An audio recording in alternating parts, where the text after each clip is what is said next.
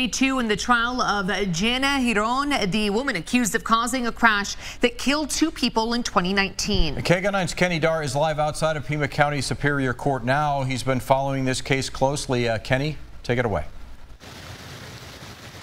Yeah, good afternoon, Pat. Heidi, the state continued to call witnesses to the stand today in a case that could come down to if Jana Giron sent or received text messages at the time of the crash. Now, those text messages, those deleted text messages, were a main focus point today for during testimony from 2 OVPD officer members. According to testimony, the text messages in question involved Giron sending a text message to the father of a child who attends the same school as her regarding a fundraiser. Now, the big question is, were those texts sent or received in conjunction with the time of the crash? You're about to hear the voice of Detective Darren Jackson on what Giron told him during that voluntary interview just days after the crash occurred.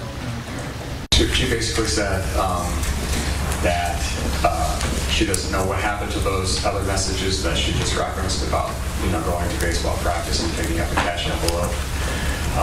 She didn't know how they were removed from her phone.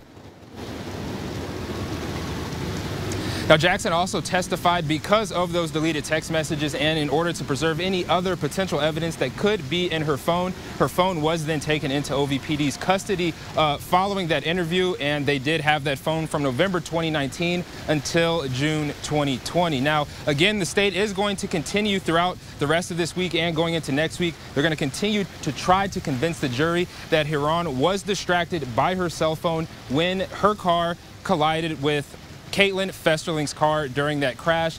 On the other side, the defense is going to continue trying to convince the jury that she was not distracted when she hit Caitlin Festerling's car, and that it was simply an accident that was unavoidable, and that other factors need to be considered, such as the third car that was involved, that white GMC pickup truck which T-boned Festerling's car, and take those things into consideration into what ultimately led to Festerling and Paul Garcia's death. For now, reporting from the Pima County Superior Courthouse, Kenny Dar, KGUN 9.